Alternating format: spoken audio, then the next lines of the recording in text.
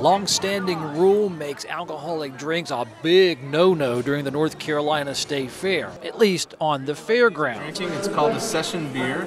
But microbrewers and winemakers are making such an economic statement for North Carolina, the industry demands state fair attention. Last count is a $1.3 billion per year industry for just wine, and beer's on our coattails. There's over 150 wineries in North Carolina, 125 breweries. It's big business. The businesses won't market on the fairgrounds, but they will meet fairgoers attending the Hunt Horse Complex, many of whom can taste samples of the wine and North Carolina beers, plus sample the horse shows that provide an entertaining break. We love this show, this venue. This is our second year here. We love this venue. Being in the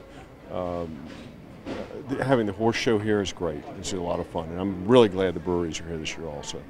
The rules apply at the fair as everywhere else. You better be 21 years old to taste the wine or beer products, but be any age to enter and enjoy the horse complex. We can't sell anything they can drink here on the property, but they certainly can purchase and take it home and enjoy it. From North Carolina-grown muscadines to the brew pots of in-state breweries, beer and winemakers are making their mark. This row of vendors reflects some of the best. We're looking for businesses that kind of epitomize North Carolina. They're using North Carolina fruit in their products, North Carolina beers that are kind of made here by North Carolinians. So just kind of what people would expect from a North Carolina product.